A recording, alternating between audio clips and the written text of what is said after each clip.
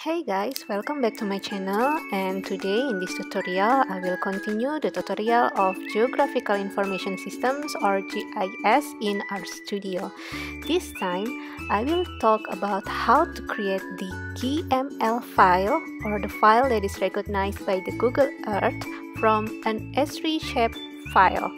In this case is special data frame, so you can plot it nicely on your Google Earth.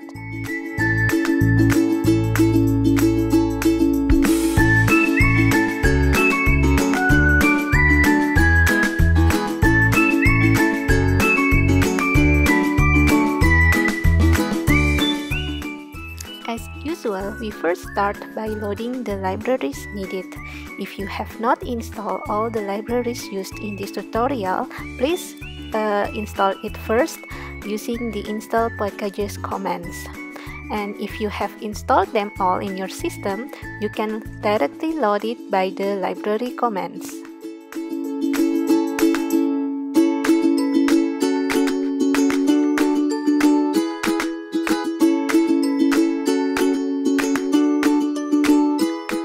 Okay, next we are going to read the shapefile, and currently I save all of my shapefiles in my OneDrive directory.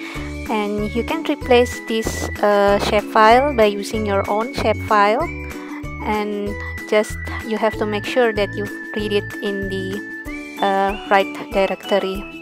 And if we check the shapefiles, which I save as SHP variable, it contains a lot of variables inside, and one of them is province.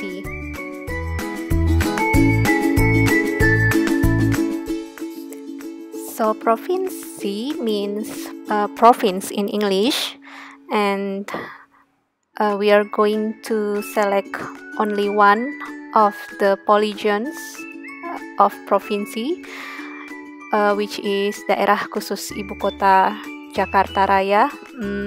I don't know exactly how to say this in English correctly. Probably it's something like Special Region Capital of Jakarta Raya. And this Jakarta province, which I save as JKT variables, has 6 kabupaten. Kabupaten means district or probably regency in English. And then you have to make sure, as always, that this shapefile has the WGS84 projections, and if it is not, you can transform it by using the SP transform functions that I have given in another tutorial. Okay, let's continue with the first method using the RGDAL package. We can use the write OGR functions and run it on our console or in our RStudio environment. And then we just have to make sure about the directory that on the name of the files. And if I check, I can open it using the Google Earth.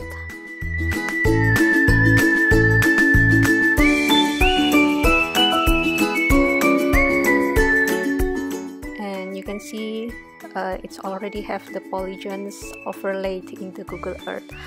So the shortcomings of this method is that you cannot change the future of the names, as it will not be recognized by the Google Earth. So you have to do it manually in Google Earth.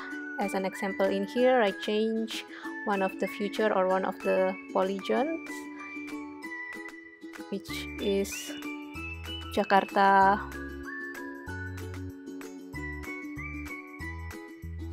What's that? Jakarta Barat. Okay, and then I can change the style of the polygons. Like in here I used fill outline style, and then I select the purple color.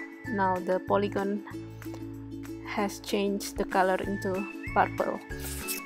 Or manually you can also read and edit this file using the XML package in RStudio.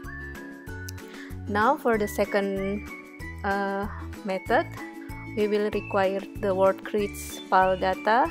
It's actually available in the word grids package, and then you can save it by using the plot KML functions. There will be warning and there will be an errors, but you can just ignore them. I don't know why it's keep showing up, but actually all of your file or variable you would like to save as KML file have already saved in your computer. Let's check, opening it by Google Earth.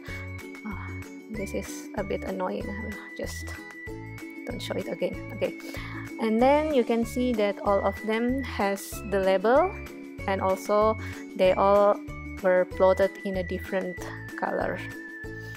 And this color palettes is presented by the package name, which is the word grids library. And if you want to change or select another palette style, you can browse to this URL. I will give you in a description section. Okay, here is the example. Okay, I will copy it so it will be clear. My fonts are so small. Okay, the URL is this .kml rforge.rproject.org.setting.php. But yeah, you can just check my descriptions in this video for get the link. Okay, that's all for today's tutorial, and I hope it is useful. See you in another video, and bye bye.